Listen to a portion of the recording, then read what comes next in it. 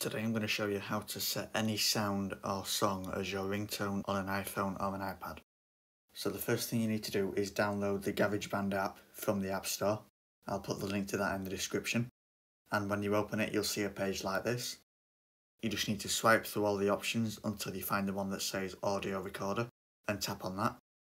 And in the top left, you'll see an option with 3 lines in it.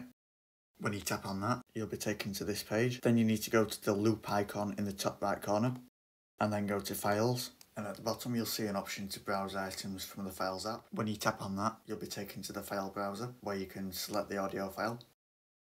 Once you've selected it, you'll see it appear in the list. You can then drag it into the timeline.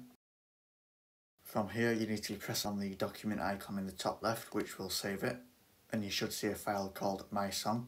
If you press and hold on that and go to Share, it should give you the option to set it as your ringtone. You can then give it a name and press on Export. Once it's done, you'll have the option to use this sound as either a ringtone, a text tone, or for a certain contact. So I'm going to tap on Standard Ringtone. And now if I go to my Settings app and go to the Sounds option and then Ringtone, you can see that it's been added there and I can use it as my ringtone. I can also go to Text Tone and set it from there as well if I scroll down into ringtones.